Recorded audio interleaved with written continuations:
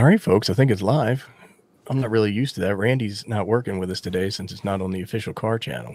You sure we're live? We're live, son. Good morning, everybody. Thanks for being Must be here. a big, must be some Much lag appreciated. I have Chuck and Jim helping me out because I don't like to do Good these morning, things everybody. solo. Thanks for. Oh, for God's sake, what was that? Gosh, Jim. Nothing. It was nothing. Yeah. Move on. Nothing to see here. Hey, Hollywood. Today we're going to talk a little bit about manual antenna tuners, specifically a couple MFJ products. I got a 949E about a week ago, and I wanted to share. So we're here today to talk about it. I'm not 100% sure what we're going to do with it. We do have some slides that we're going to go through. Before we get started, did you boys have anything you wanted to say, add, contribute? I grabbed my MFJ. Happy What do Sunday. you have there? That Call right was here. marvelous. You want to see it? Let me move my mic out of the way. Yeah, let's see what you got. Mine's the one for the what was the tuner you had, Jim? The tube one? MFJ, I had the 993 B. He didn't have that. No, the amp that you had. This is for the amp that Jim used to have. The 811 Ameritron. Yeah. That's the VersaTuner 3. This is for the. I gotta say, for a manual tuner, that's kind of damn sexy. I tell you what, it's not as smooth as my Palstar. Is that a Palstar? Palstar again. I have an AT2K. This part's not as smooth. The rotor, but this thing tunes really well. I mean, Todd is tithing at the Church of Ape. I can tune it faster, I think, than my Palstar. You're gonna drop the bass on them or something? Yeah, I Todd, just was making sure this is your Thanks, show. Todd. I didn't know if you wanted to do the things. I'll do the things, absolutely. Thank you, sir. Hey, Todd. And in honor of it being a little early, we'll not go with the trumpets. We got the lieutenant colonel in here. We're actually going to look in the insides of a couple of these things. And then I just wanted to say thank you, Country Jim, for becoming a member. Much appreciated. Yeah, that was in the chat when I logged in before anybody was even here. I was like, that's Country Jim. Yeah, he did that like midnight. Awesome. All right. I have to say I tuned mine a little bit different than you were showing on yours because I never read the instructions. But I just set mine at like half and half on the two knobs. Yeah, they said to put them it. both on low on capacitance, so you want them fully open, and then No, mine were or whatever half is. Yeah, that's half. And usually I half. don't move it much from there. Tell you the truth, I use the And they say the to use rotary tune one. the inductance first for the lowest possible SWR, Right. then do the radio side, and then do the antenna side. But if you watch like YouTube videos where people are like, "Boy, I'm going to show you how to do this," and everybody does it different, and they all swear they're doing it the right way. The one thing that you want to make sure you don't do, that's awesome, Lieutenant Colonel LCN. I love that antenna. But the thing you don't want to do is you don't want to push too much juice through there with too high of an inductance and potentially get some arcing in there, right? Like that's what they say. I've taken mine out with that. I'll never can remember the name. That shortened doublet that they sell. And it works. Yeah, pretty so good with that even. I was always a disciple of use an automatic antenna tuner because it's fast, it's easy, right? You don't have to do anything. You just change frequencies, key up, and it's done. But I'm changing my mind to I want to do more and more work with the manual antenna tuners.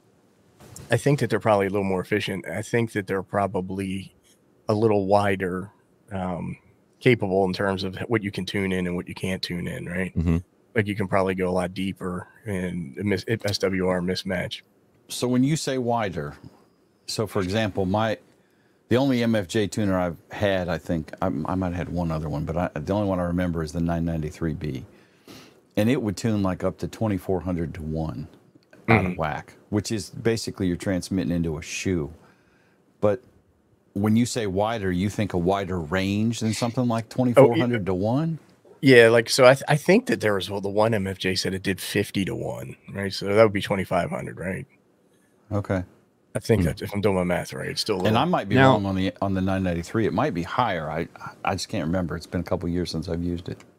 I have both, but when I was running power and stuff, I've learned a lot from Gary W9FMB. And his theory was if you're running, say, 1,000 watts and one of those relays lets go, now you're not tuned or something. Whereas a manual tuner is not really going to change unless you change it. It can arc, but once you have it tuned, it shouldn't arc. Oh, you're saying in an automatic tuner? An auto tuner, Yeah. There's just more things that could maybe go wrong when you're running some high power stuff. I don't know that he ever had that problem. It was just his thoughts, and it may be right or you're maybe talking wrong, like a stick shift versus an automatic transmission. Whole lot Yeah, more parts I mean- in an automatic transmission. Yeah, there's more to go wrong.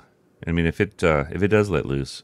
Now, I do like the auto tuners are nice. I have to tell you, with that Poseidon, I'm liking it because it's when I do FT8, I just tune it wherever, and go. But So Hollywood was saying that MFJ labels are knobs backwards, and he says higher numbers mean less mesh. Totally counterintuitive. And so we're going to take a deeper look at this a little bit later in the video, but here's the MFJ 901B.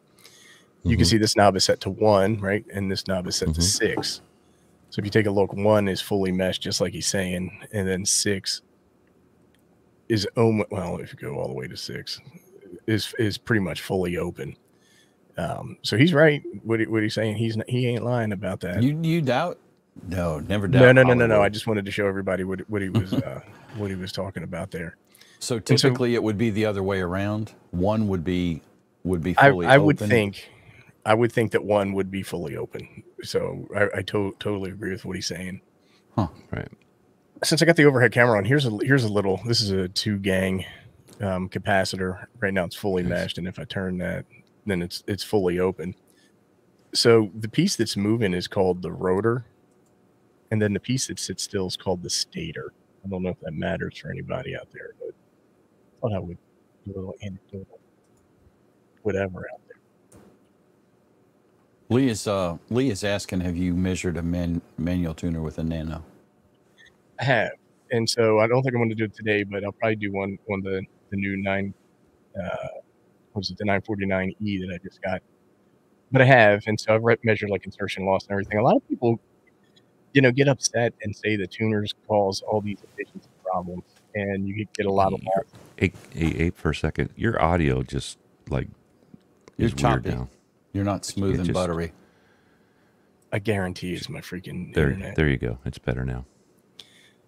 But a lot of people were saying that the manual tuners or tuners in general are inefficient, right? So you get a lot of loss in the tuner. And I did do a video a long time ago with a manual antenna tuner measuring insertion loss at different things. And it's true, you do get loss as a product of heat inside your tuner, but I don't think it's as bad as everybody says. And the other thing that I would say to people is that, if you're worried about it, turn up the wattage. You know what I mean? More power, Captain. I just think that, with amateur radio, there's so many compromises. I think I circumvent it a little bit with doing a doublet because I'm not using coax. And I tell you what, people are surprised a lot of times, and I tune for 40 and stuff, that I'm only running 100 watts a lot of times at the distances that it does work. So, I mean, I don't know. What kind of insertion loss did you see, Ape? I don't remember. I really don't. But it wasn't enough for me to worry or panic about or anything like that. So less than 3 for sure. Oh, for sure. I'm thinking it was like 1.5, maybe. Okay. All right. And so, you get these people who get all worked up over efficiency, but they're using like the worst coaxial cable that you can find, or they're using terrible connectors, and where their antenna is not mounted 100% correctly. And I'm just like, I don't understand why people get so wrapped around the axle on that. I think that was a shot across the bow there, Abe. It's a good one. All right, well, let's do a little bit of this Dave slide stuff to get officially kicked off. And so some folks might be new watching this, and so they're saying, well, what the heck is even an antenna tuner? And like some people get upset even calling them an antenna tuner. So some people call them an antenna matching unit or a trans match. And I said it's a device used in amateur radio to match the impedance of the transformer output to the impedance of the antenna system. In amateur radios have a system impedance of 50 ohms. And what we see is antennas have something different than that. What you can get is a condition called standing wave ratio on your transmission line when you have a mismatch, and that can cause you all kinds of grief. Unless, of course, you live in Florida. I don't think where it just bounces back and forth and actually creates energy. Yeah. So anyhow, what antenna tuners do is they help ensure maximum power is transferred from the transmitter into your antenna, minimizing signal loss and improving overall transmission efficiency. I've got a bunch of videos on SWR if you want to learn more about that. But essentially, when your signal reaches your antenna, if there's an impedance mismatch, which there is, even I'm telling you, I'm going to kill this cat. Driving me crazy. We got He's a already cat been yelling at the cat earlier, guys, before we got he on. Was saying bad words to that cat. He was cussing it out. I forget where I left off. So a lot of hams, and we'll take a look at where people place antenna tuners, put the antenna tuner in their ham shack. So you still have that impedance mismatch with your coaxial cable and at your antenna, and you do get reflections that come back. But what you want to do is you want to have the tuner protect your radio from those reflections coming back, because reflected power can cause all kinds of havoc inside your radio, including damaging your finals. And I think somebody just earlier was saying that they had that. So, and my thought on that is exactly what you're just saying. I can buy a new $150 antenna tuner a lot cheaper than I can buy a new $1,000 radio. Yeah, but when you take a look at an antenna tuner like this one, there's no finals in here, right? So, but to your point, if you smoke a tuner, it's a whole lot less dramatic than if you smoked a 7300, for example. Right. So with an antenna tuner, what we do is we adjust what's called capacitance and inductance, and they are components of an AC circuit. So a lot of times people think about resistance, and resistance is a concept for DC current, and then it's called impedance when you're talking about AC current. And so impedance is, we'll talk more about this, is made up of a resistive component and then an imaginary component, which is how that circuit behaves at particular frequencies. Antenna tuners are really useful for multi-band or wideband antennas where you have impedance changing over a set of frequencies. So if you build like a resonant dipole, for example, its resonance really is at a single frequency. Potentially you could have it at multiple frequencies depending upon certain conditions, but they're not in the same band. And if you like to band hop or move around, or if you operate on a wider band, like, I don't know, 80 meters, you want to have the ability to maybe adjust your SWR, and that's what antenna tuners are good for. I know plenty of people will have one antenna for a particular frequency or something like that, but most hams I know like to jump around. And the ATO is like a lever or seesaw, allows you to balance each side. Think of an adult on one side and a kid on the other, move the fulcrum and they're balanced. Exactly. That's a really good way to put it. Then I have tuners can either be manual or automatic, with automatic tuners being able to quickly adjust changes in frequency or antenna configuration. It probably would, Jim. Yeah. So, like we were saying earlier, automatic antenna tuners do seem to be a little faster. Chuck swears he's faster than an automatic antenna tuner with his manual tuner. Well, there's tricks to manual tuners. He got some trickery. Yeah, you set it all up and put a list out, and you don't have to. You can. The doublet's kind of weird because if it rains, because I use the 300 ohm stuff. Right. If you make your own, the bigger stuff, I don't think it affects it, but rain does affect it. So if it's raining a lot, I constantly have to change just a little bit, which is the worst. But I mean, we haven't seen rain here in how many years until last year, so it never really affected me. But what I do is I'll go through and I'll sort of chart up for each band, and usually somewhere in the middle. So then like I just tuning an amp almost on the amp tells you where to start, right? In instructions. So basically, you get there, and usually I mean, if it's good today, 3 days from now, if it's the same type of weather, no rain or anything, it'll be the same. It'll be close. So you think it's really weather dependent on a doublet? Well, with the open wire with line, the doublet, it is because you have all the water in there. Yes, getting finicky. With the 300, the 300 ohm, I think, is more susceptible to the rain than like the 450 or the eventually I probably will make my own. some big stuff, you know. Well, back in the day, I think the most common or most recommended antenna is a doublet with a manual tuner, and you still get a lot of the OMs still recommend that. I think with newer hams like us, we get all infatuated with things like NFEDs and stuff like that. But Chuck still got the doublet. People think ladder line's really hard, and people make it out to be really hard. But I haven't seen. I mean, yeah, you keep it away from metal. Mine's wrapped around the fence over here to kind of keep some of the slack out of it, so it doesn't blow around. It works just fine. I mean, and then I ran it in the house, and then I do the common mode choke. I bought one from My Antennas years ago. That what I found out is I bought the one that goes common mode choke. Why are we still talking with Chuck? This was years ago. God, man. Years ago, man. Wow. You have to replace that, Chuck. Actually, it's nice. It's a nice tube. It just fits nice, and then you run a little short piece of coax. You know, you want to keep your coax short, and I use good coax for that one. Cheers, and Adam. Like 400. Daniel's saying, does Zygu sell a tuner that they put into the G90 standalone? As far as I know, the answer to that is no. I don't think Zygu sells any standalone tuners. What does that G-Sock do? Wasn't that a tuner, or is it? No, that was like an interface. Okay. Like a control unit. Thing. Okay. Look at this. I think it was a fail, wasn't it? What'd you buy, Jim? Yeah, we want to know what you bought. Oh, man. So I'm talking about antenna tuner placement on the slide, and what you typically would see is a radio, SWR meter, and a tuner. Most of the hams I know have a tuner that's mounted in the ham shack. You can put antenna tuners at the antenna, but today we're talking about these manual MFJ antenna tuners, so we're not gonna cover that. I think I did a video called "Buying an Antenna Tuner," and in that I cover that topic. But a lot of folks will say, well, where do you put your SWR meter when you set up your station? And this is what I understand as the recommended configuration. It's what I do. Radio, and then I have an SWR power meter. And a lot of folks say, we already have that in your radio. Why do you need to put that there? I don't know. I just have bad eyes, I guess. And I like having an external SWR and power meter. And then what that tells me is how my antenna tuner is working.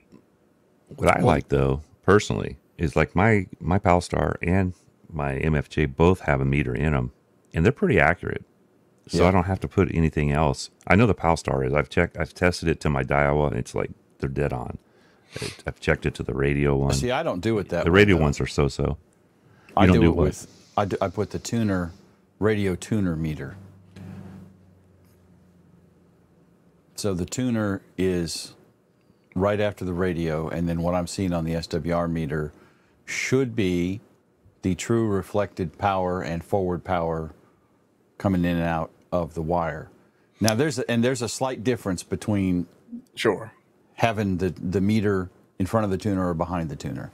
And you can see that if you use like we're talking about with a radio with an internal tuner, and here with my setup. So I have the flex tuner and the flex amp, and I'm not flexing, I'm just saying. Well, you should be able to measure your loss, right? That's going through the tuner in that case. And you get a slightly different reading between the two SWR meters because the amp has an SWR and power meter, obvi, and so does the tuner. So they're not the same numbers. I would imagine. But also, but they're also looking at a different circuit, right? Yes. So like your amp would be looking at a circuit that includes the tuner. The tuner is looking at a circuit that just includes transmission line and antenna, right? Right. So, and I've seen where people have one on either side of the tuner as well, so they can compare. But the one thing, go back to the efficiency nerds, everything you put in between your radio and your antenna is taxed, right? All of it is. Ain't no such thing as a free lunch. So a lot of people say that the antenna tuner doesn't tune your antenna. And I'm kind of that camp where I think that the only way you can really tune an antenna is by physically manipulating the characteristics, such as how it's mounted or the length or the height or anything like that. And then there's a camp of disciples of Walter Maxwell who wrote the reflection articles that's in the book Reflections. And he makes a pretty compelling argument that the transmission line is actually part of your antenna, and the tuner does, in fact, tune the antenna. But to me, it all just sounds like opinion, not fact, right? The only thing I really care about is that my tuner allows my radio to see a matched impedance, and I can operate without potentially damaging my radio. So I don't really care what people call part of the antenna or not part of the antenna. I don't care whose famous ham you follow and what their opinion is. I think we all agree that they do the same thing. They match impedance, right? And then so whatever you want to call that in terms of an antenna, I don't really care about that. Yeah, well, I mean, and you didn't say the word, so I'm going to say it. You can get quite pedantic. Yeah. With the whole topic, and in the end, it's going to work just fine. Either way, it's not specifically, in my opinion, it's not my opinion. Is not specifically better one way or the other with that kind of arrangement. It's whatever. Yeah. So just a quick picture. This is the tuner that we're gonna look in this one. We're gonna look inside the guts of another one and talk about how they work. But that's the 949E Versatuner 2, and I just got a brand new one for $250. So I'm pretty excited about that. Although in retrospect, I might buy the F. I think there's another version. The one I bought only goes from 160 to 10, and they have one that goes all the way up to 6. I'm a little disappointed I didn't do that. Oh. For 6, a lot of times your antennas are usually pretty much resonant because you're using. I mean, if you really get serious about 6, you're not going to use your 9-to-1. Yeah, not usually. So just not quickly, if you're serious about it. Right. So I wanted to quickly go through. You're right, Dan. Everybody nitpick everything. So what is SWR? It's more correctly referred to as voltage standing wave ratio.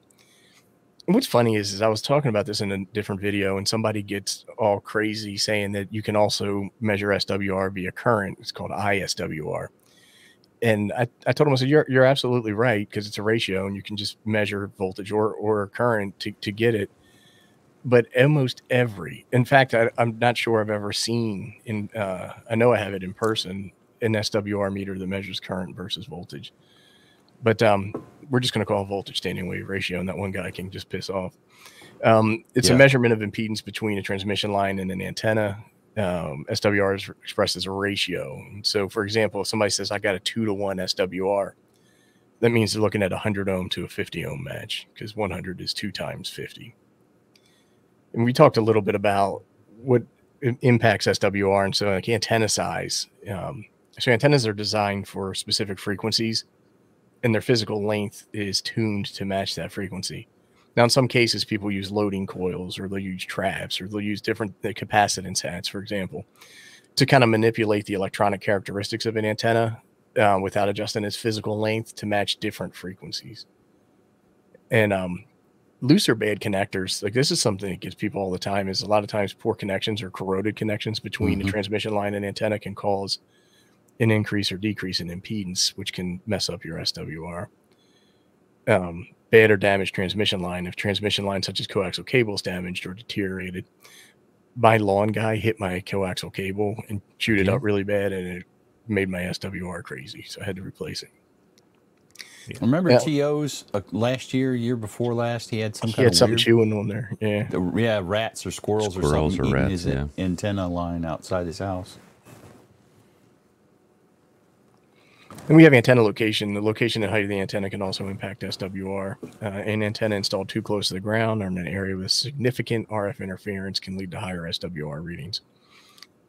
The other one is like, so if you mount your dipole over top of your rusted out El Camino, that El Camino is conductive, and it can impact your antenna, mostly from the way that the radiation patterns work, but it can also impact it from an SWR standpoint as well. I would think a rusty El Camino would increase the ground plane. It would make it cooler. That's for sure. I'm just saying. Cool. Yeah, pop a 6, a Bud Light, put on some Skinner. Right. So let the wind blow back your mullet. Yeah, we talked a little bit about impedance, and so what makes that up? We have resonance is when there's no reactance, which is almost never. And so reactance is either capacitive or inductive, and it's the behaviors of that impedance at frequency. So the impedance equals resistance plus reactance. So resistance is the true ohmic resistance of your circuit. In the case here, our circuit is transmission line and antenna. there's a formula. We're not going to go over formulas today, but Z is the symbol for impedance, R is for resistance, and then JX is a symbol for reactance. So in case you see it anywhere, the formula is Z equals R plus JX. Reactance is dependent upon frequency. So as you try to transmit different frequencies through an antenna, your reactance is going to be different at each particular frequency. And that's when I say resonance is when there's no reactance, which is almost never. So if your antenna is 100% resonant on 14074, right, at 20 meter FT8 frequency, and then you adjust your dial and you go up and you want to talk in the SSB portion, your reactance is going to change and your antenna is no longer resonant. Right. So it's like a little bit of a pet peeve of mine when you hear people stoically tell you, I only use resonant antennas. Well, they're full of shit, right? Because they only use one frequency, right? Right. They only use X, wherever X is the best. Right. And then I just have capacitance is measured in farads, inductance is measured in henries. For the matter for ISWR, you can measure it as a ratio of heat or a bare field. RF amplitude is witnessed with an inductive amplifier. VSWR is accepted common language. Yeah. I would agree. That's if you, yeah, and I think what he's saying is you can measure all sorts of ratios related to an antenna system. But when we, as hams, when we send even the CB guys, when we talk about SWR, we mean VSWR. ISWR is a measurement that like 3 people in the world use probably on a daily basis. The rest of us, no. Right. Would agree. And so the antenna tuners that we look at have something called a T network inside of them. And there's Z networks, pi networks. There's a lot of different ways that you can tune a circuit, and they're called networks. When in amateur radio tuners, manual tuners, one of the most common things that you'll see is a T network. And there's a couple of different reasons. They're simple, right? So they're easy to work on, they're easy to tune, and they're very, very wide banded. So they work across a large range of frequencies. Now, one thing about a T network is it is not real. It's a high pass filter. So that means that when you have it tuned at a particular frequency, everything higher than that will pass through that network. So what it does not do is it doesn't work as like a bandpass filter where it would attenuate harmonic frequencies at higher frequencies. So that's a little bit of a get you if you have something that generates like spurs and stuff like that. So you'll see even T networks inside your radio, but then you'll typically see like a bandpass filter after it in between the T network and the antenna. I just said it's configuration of components used to match impedance of an antenna system. That should make sense after everything we talked about. The impedance of the transmission or receiver consists of 3 components arranged in the shape of a T. It's one component in series between it's one component connected in series between the transmitter and receiver of the antenna, and 2 components connected in parallel across a transmission line. These components are typically variable capacitors and inductors, and that's what we're going to look at. It provides impedance transformation by adjusting the values of the capacitors and inductors to achieve a desired matching. And then it just helps to maximize power transfer. And we covered that. So here's a picture that I got from hamradiosecrets.com. So thank you to the folks at hamradiosecrets.com. You have full attribution for this picture. And the line across the bottom is your ground, and then the line across the top is your center conductor and your transmission line. And the symbols that you see, C1 and C2, that's a symbol for a variable capacitor. So this is typically what we would see in a T network, is a capacitor on the radio side. Then you would see some sort of inductance coil going to ground, and then you would see a capacitor on the antenna side. Now, you're not going to have a variable inductor in the middle of the T network, though. That's going to be a fixed value inductor. Well, so what we have in these tuners are called tapped inductors and not roller inductors, but they are variable, and so it's a good call because that is not the schematic diagram for. That's why variable. I was asking. I was like, because we just looked at that stuff yesterday, and I'm like, wouldn't that be a variable? So we're running short on time, so I'm really going to blow through these. So YT networks, they're flexible. They allow for a wide range. They're efficient, so you don't have as much loss in them as you may have in other networks. I think I mentioned earlier, they're simple. So it's a simple design, easy to build, easy to work on. And then adaptable. They can be adjusted or tuned to accommodate changes in operating conditions, different frequencies, different types of antennas. So they're just very flexible, and that's why they're so popular in these types of devices. Here's the diagram from the manual for the 949E, and we're going to look at one live, but they have a variety of different inputs on the back of them. So where you see in this diagram, the transmitter's on the bottom, and you go out and then into the transmitter, SO239 on the tuner. And then you can have different types of antennas hooked up. So coax 1, coax 2, two different antennas fed with coaxial line.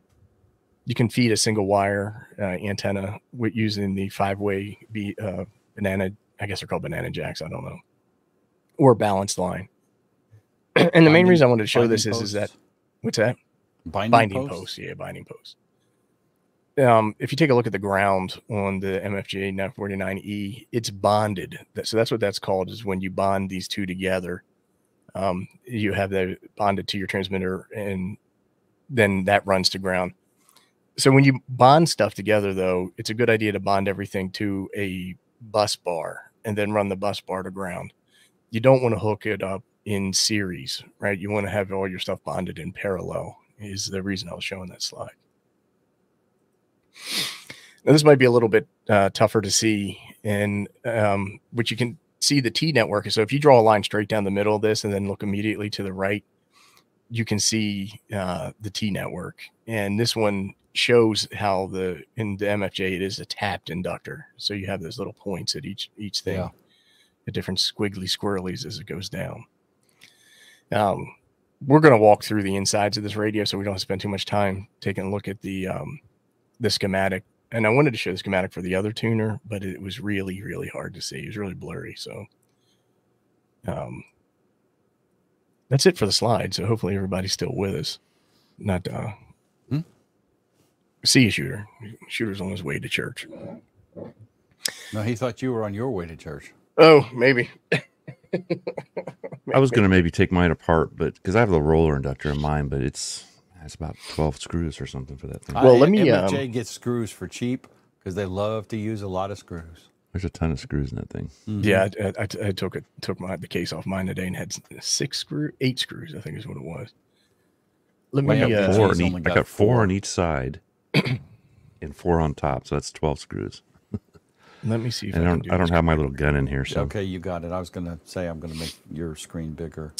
So the boys were just talking about this is a roller inductor, and so this is the knob that you would turn. And as you turn, roller inductors are nicer than tapped inductors, and they cost more money. They make your tuner cost more.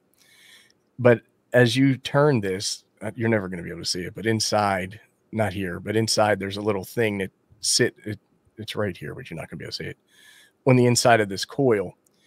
And as you move, you might be able to see this bar going through here. As you move this, it changes the length of the coil from where your input and your output are. And the longer you go, the more inductance you have, the shorter you go, the less inductance you have.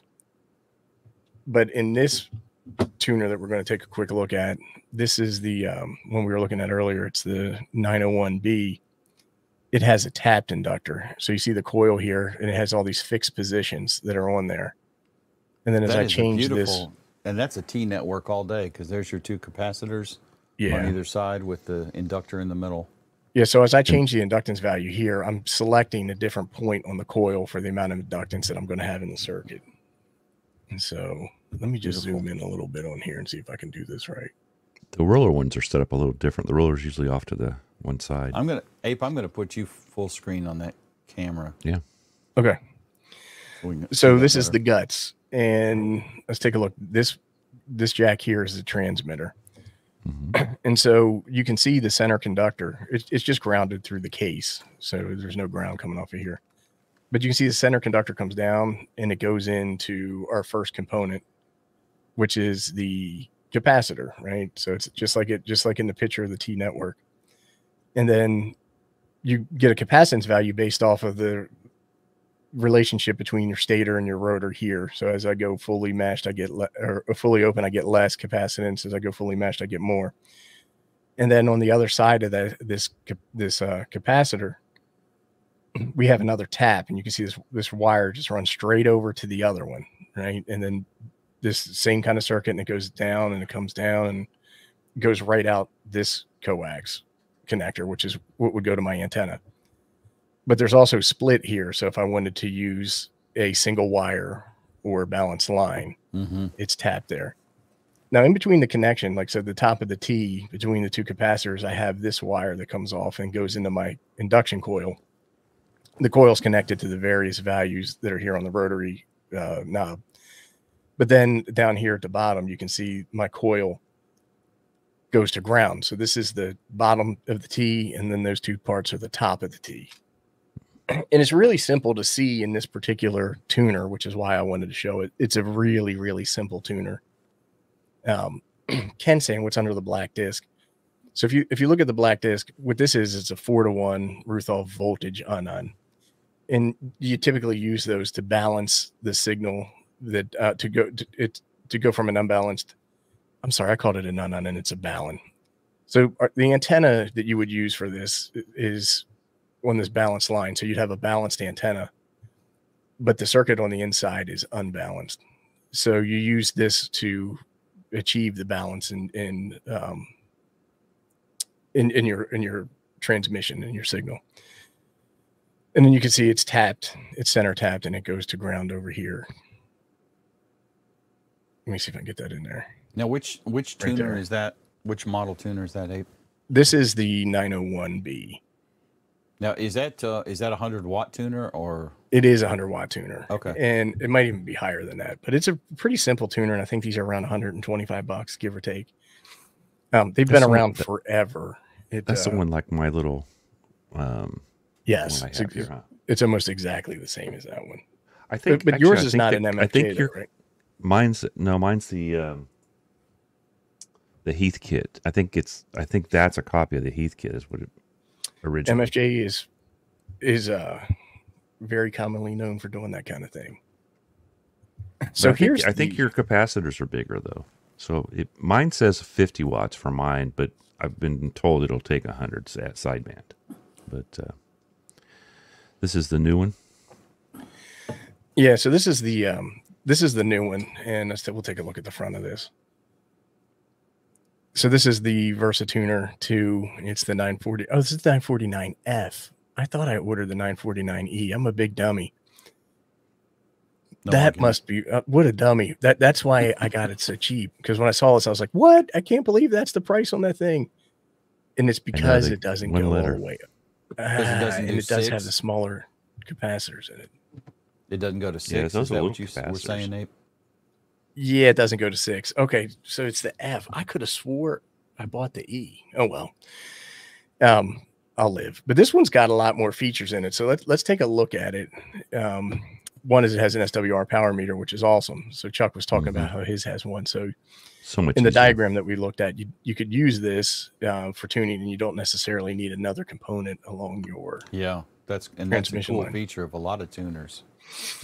It has a lamp, so you can turn this on or off if you want, but you don't need to have the lamp on. You don't need any electricity in this thing in order to use it. It has settings for it has settings for 30 and 300 watts. Here's the antenna selector, which is really cool. So you can go between your balanced wire, your balanced line, or your wire, coax 1, coax 2. But all the way down here, you see it's got a dummy load. So you can actually transmit into a dummy load if you wanted to do. That's already down. If you wanted to do some testing, and then here you can switch between peak and averaging. So when you use something like single sideband, your power bounces up and down dependent upon the amount of modulation that the radio is transmitting based off of your voice. So some people want to see what the peaks are. So what your max output is. Some people like to look at averaging. I like to look at averaging.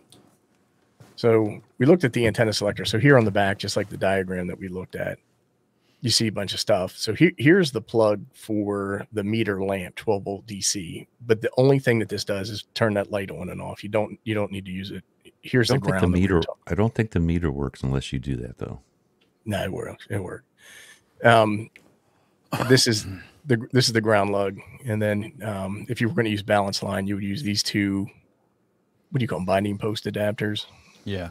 If you're going to use just a single wire, which used to be really common, I don't know anybody who just sticks a wire on the back of these things. Then you do need to install a jumper between these two. They've changed those. Yeah, transmitter and then the coax for the two different antennas. Chuck, why don't you want to take Ken's question? Well, Ken, I think if you're going to run, they both work. I think for me personally, I trust a manual tuner if I'm running power more than I trust an automatic tuner. That's just me. It's something in my head.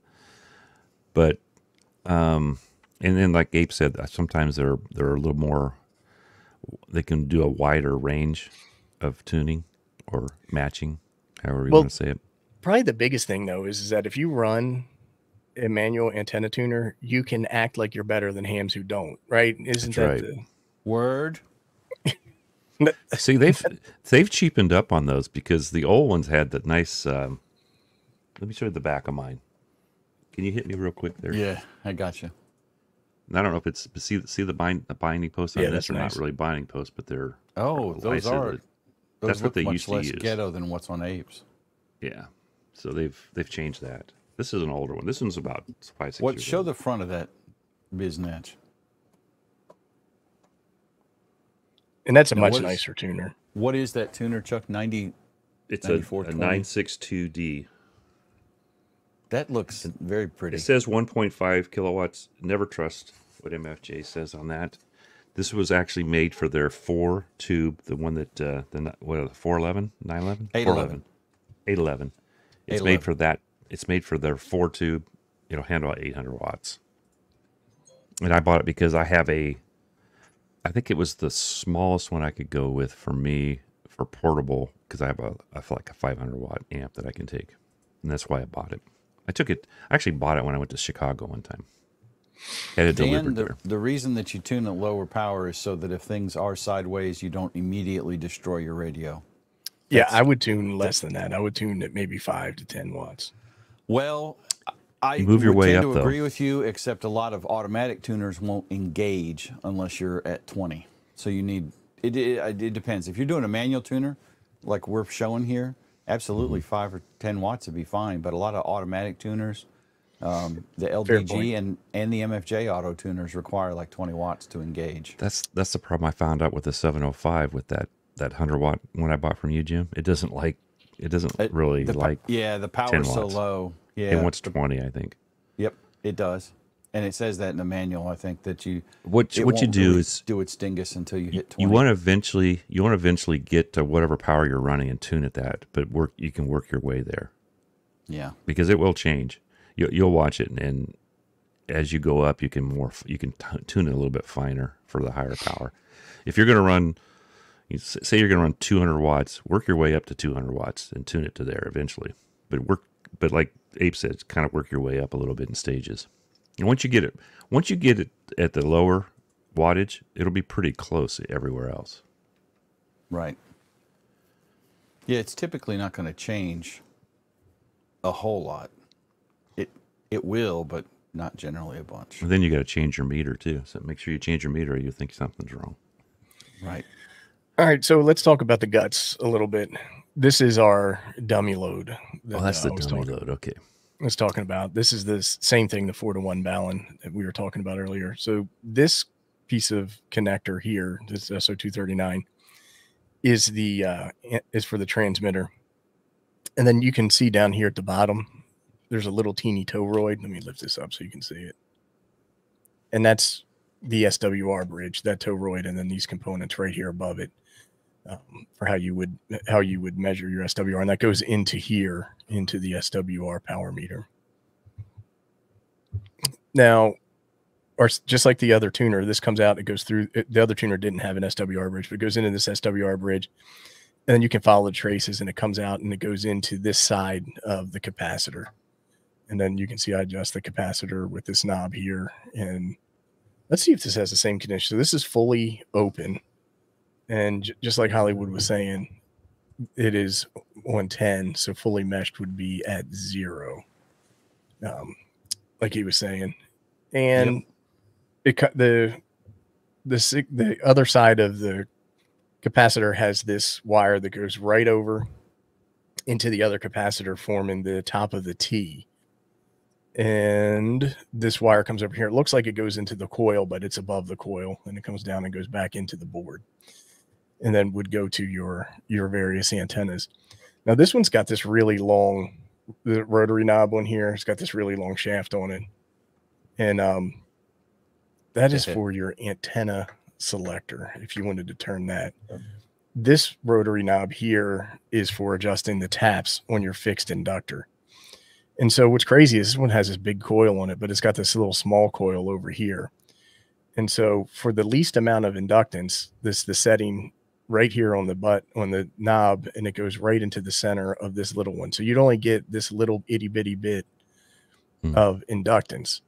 Now, the more I turn this knob this direction, the more and more inductance it adds as it goes. Goes down the coil. Yeah. Right? So these would be the top of the T right here. And then this connection coming in is our path to ground, or the bottom part of the T. So let me flip it around. The T goes like this and like that. And that would be that would be your T. So that goes knob, on there.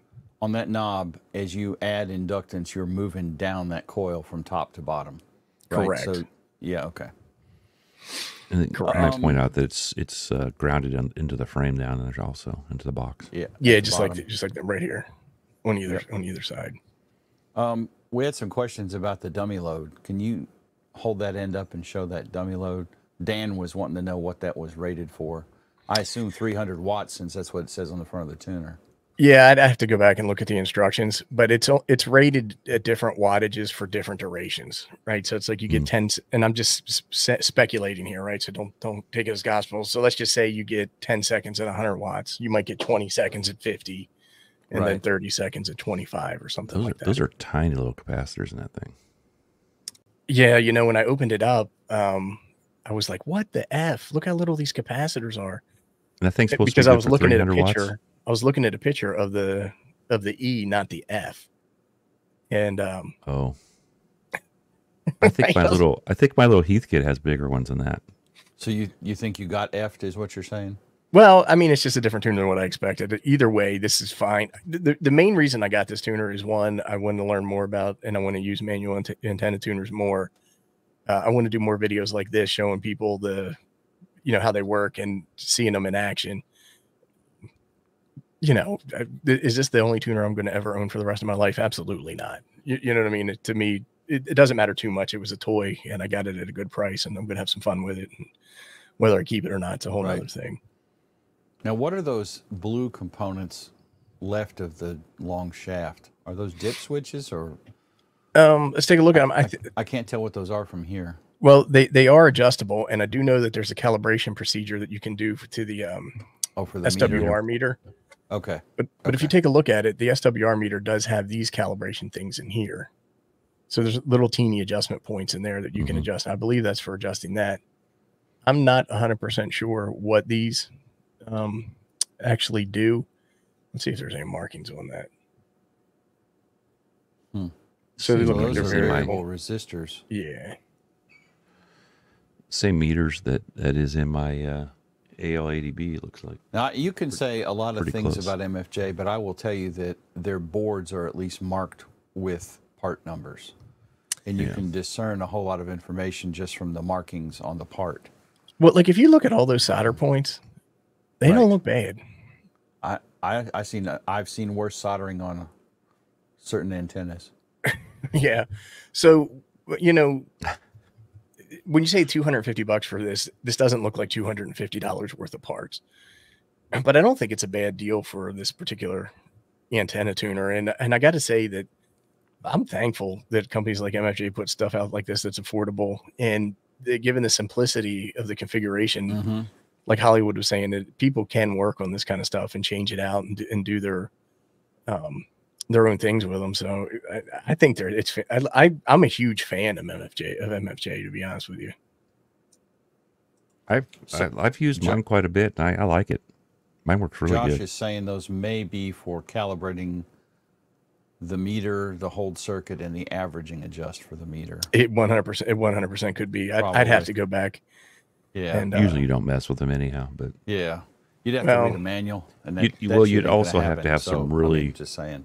high dollar equipment to probably improve them at all. well, and like Hollywood says, that's where you magic screwdriver goes, right? The golden screwdriver The gold screwdriver, right? in your CB. And Jesse, I'm with I've used you. it. They're making that coil and soldering the boards. Hell yeah, take my money. I'm not going to do it. Now you can buy this in a kit. Also, is this the one you can buy in a kit, Abe? Now, see, that would be kind of fun to do it, though. I got to say. I repaired know they one have one a kit. time. I know they have a kit, but I don't know if it's the Let me look that up while you guys are talking. And that would be like a fun project if you're looking for something and I think the coil comes tapped in that kit. I'm not sure. I think Yeah, it's we already, got a few minutes. I think so you let may me- have to solder it to the switch. Huh? Yes, they do. Yeah. The don't remember the number of it. 941EK. What is yours? He's got Here's a the 901. 949. Let me pull up this webpage. I've actually, my buddy Gary sent me one when I first started. He goes, if you get your general license, I'll send you a care package. And he did. And that was one of the things. He goes, here, see if you can repair this. And I did. I gave it to my buddy because I already had one. And, Jim, you gonna share that? I got it. Yeah, I got it up. see, it comes, actually, it looks like it looks like it actually might be attached. All the taps might be attached to the switch too. Let me embiggen this a little bit. Well, that's Well, the easy. yeah, that's exactly what that is. That you don't even have to solder the tap and the rotary switch. It's basically just putting it together, and the board, I'm sure, is all together. You have some wires you have to hook up. You have to solder. You got components you're going to have to solder, and the Oh, meter. does it? Yeah. It's not too bad though. No, this is a fairly easy kit, and this is 300 watts. Recommended for the well, they're okay. So they're showing other tuners. I'd probably keep it around 200. Pull up the 904F. 904F. Is that what you have? Yeah. Oh, that's the one you wanted, huh? No, I'm sorry, the 949F. I wondered what a 904 was, but I didn't want to question the ape. If ape says it, it must be true. Okay, I don't want to join your email 279. list. Well, there you go. If you take a look at that, it does go up to 6, right? Isn't that what it said at the top? Right here. Full Plus 6 1.8 to meters. 30 plus 6 meters. Hot damn. Why would you say it that way? That's weird. So you didn't buy the wrong tuner. It looks like I bought the right tuner. And then this is 300 watts is what it's saying, right? Yeah. Somewhere in here it said it. Yeah. That has a custom designed inductor switch, 1,000 volt tuning caps, Teflon washers, and proper LC ratio gives you an arc-free, no worries operation up to 300 watts. It says heavy duty 4-to-1 balun. Bullshit. Yeah. So Hollywood, correct me if I'm wrong, but usually on MFJ stuff, it says 300. I'd run about 200 into it. Usually they're a little over, kind of like antennas gain, you know? Like mine says 1,500, but I would never put 1,500 through it. How much are they charging for this thing? 249. 270. All right, so that's what I paid for it. I 249. thought I was getting the $279. E. I thought I was getting the E. Oh no, I paid less than that. I paid $250. Ooh, Where'd you buy it this, from? well, this is from them, though. I think I got it from. I want to say Ham Source, but I know that that's not right. Now the 941E is 239. What the hell's the difference here? So here's a 945E, which is HF plus 6 meters for 189. Okay, that's not got two antenna connectors. It says 300 watts still, too. That's not a Versa tuner, whatever that means. That's just a mobile tuner. Yeah. What's that to throw in your... Maybe that's just throw in your... That's a car. 945. Yes. I know I'm looking at a different tuner. But it's a manual tuner. But this also doesn't have... This probably doesn't have... I hate their website. This... Like, Go to the 962. But see, I like that one better than the 921 or the 9201 that I was showing earlier because it has the meter on it, right? yeah. Well, that's what I was looking for. So this looks like this is only. I'm He gonna just, quit touching he the just added picture. it to his cart. Only one antenna. No, I don't. I'm not buying this today. Yeah, that only has one antenna out. But so Today. does One the antenna and no 9201.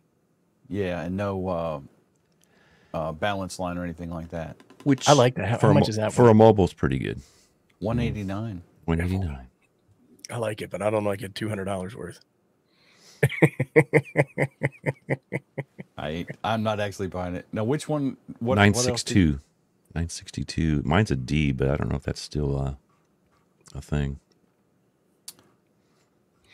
James says he got a 949E for $100 used. That's awesome, man. Well, now this is two. Yeah. Look at this. This is the.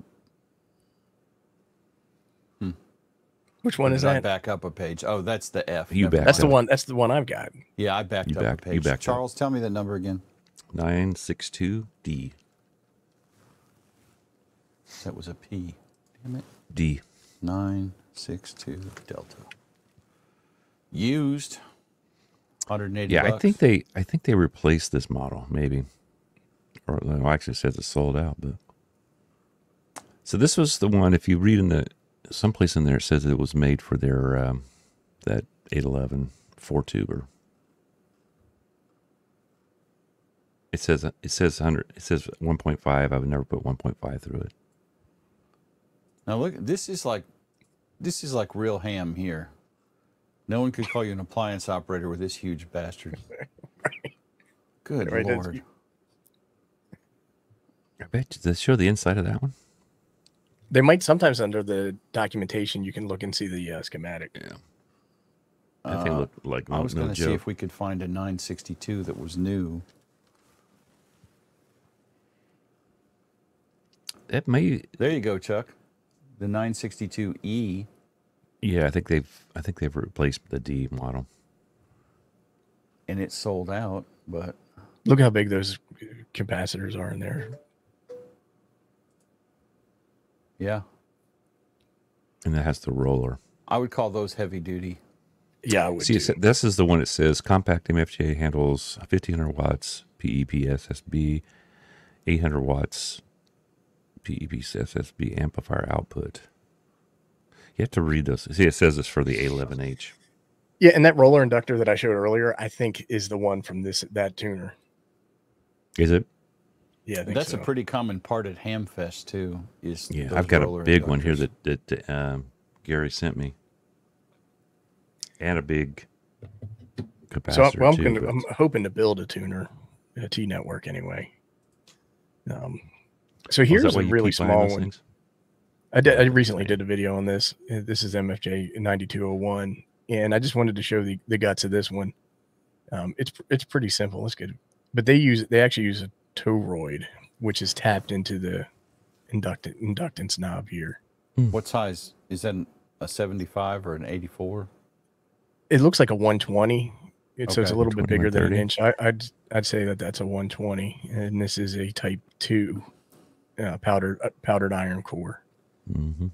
It's got these little itty bitty caps, and this thing says it goes up to 100 watts, but I ain't so sure. Maybe 100 watts SSB, but I'm not entirely 50. convinced of that.